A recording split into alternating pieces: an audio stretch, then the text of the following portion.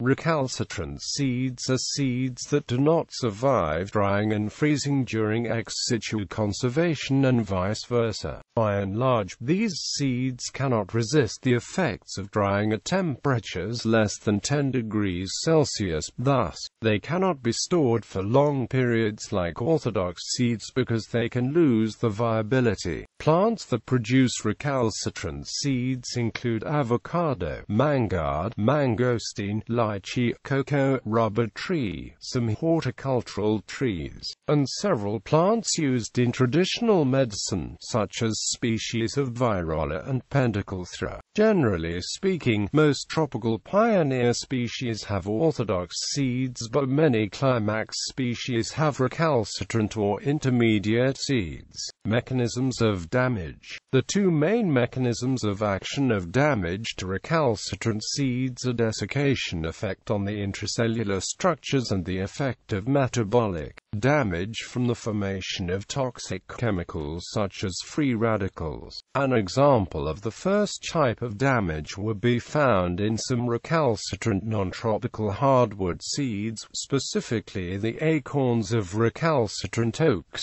which can be stored in a non-frozen state for up to 2 years provided that precautions be taken against drying. These seeds showed deterioration of cell membrane lipids and proteins after as few as 3 to 4 days of drying. Other seeds, such as those of the sweet chestnut, show oxidative damage resulting from uncontrolled metabolism occurring during the drying process.